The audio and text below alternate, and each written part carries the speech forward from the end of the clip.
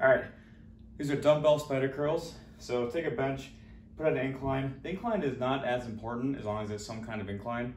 So I just pick this one because it feels comfortable, but do whatever feels best. Grab your dumbbells, point them relatively out. You don't have to like ratchet them out or anything, but let your arms hang straight down, and that's going to be the starting point.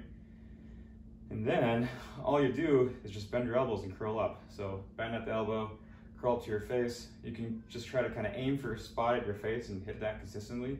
It can even be a little higher up towards your forehead or more towards your mouth.